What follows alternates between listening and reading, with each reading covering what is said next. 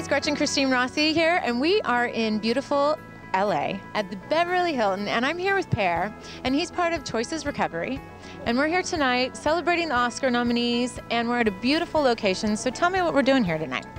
Well, you know, we wanted to bring the awareness up here in LA that addiction is in our lives, and everybody's got to, got to look at it, and we've got to figure out a solution. And I talked to a lot of great people today. A lot of the people opened up and said, wow. That's great. Yeah. That's great, because you don't find that a lot in Hollywood. Not a lot of people open up about what's going on. It's kind of like brushed off a little bit. It is brushed off. So it was really neat that we had the ability to, talk about choices, that we give people a choice of their recovery. We don't, lock them down to one type of modality.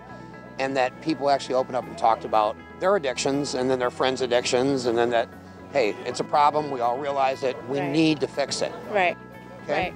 But you know what I find interesting?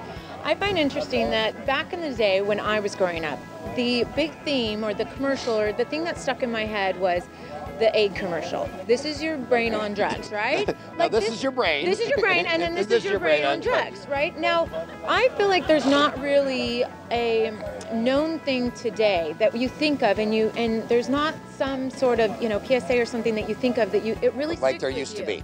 Yeah. Yes, and so you know what I was thinking about today? I was thinking how great it is that you have this event here tonight, and you're reaching out to the celebrities. We need to be teaching young people that look at what has happened to every celebrity that thought it was cool to be on drugs or be addicted to something or be an alcoholic, or the things that happen.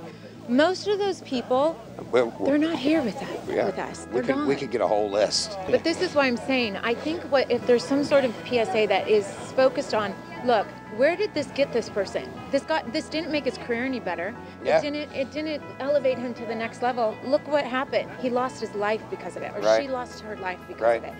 You have to put it that much in their face. Or we can also say good that they got into recovery because. True, exactly. Yeah. Or they were in recovery.